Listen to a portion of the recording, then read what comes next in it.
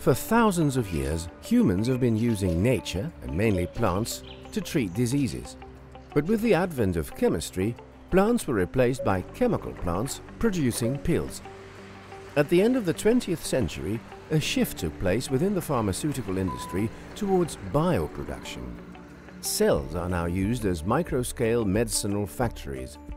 And here come cell therapies. Since Shinya Yamanaka won the Nobel Prize in 2012, we can directly replace sick or aged cells using stem cells, which are turned into the desired cell type and implanted in the body. Cell therapies are therefore opening a new era for medicine. There is now hope for a regenerative strategy to cure chronic diseases such as Parkinson's, diabetes, heart failure.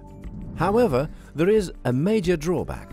Pluripotent stem cells, that are the raw material for cell therapies, are very fragile and difficult to culture at an industrial scale. For now, stem cells have been grown in 2D at the bottom of a plastic dish. The process is long, does not deliver healthy cells, and requires a lot of space. To grow only one liver with this technology, you would need the equivalent of a football field. At TreeFrog, we only need a small bioreactor.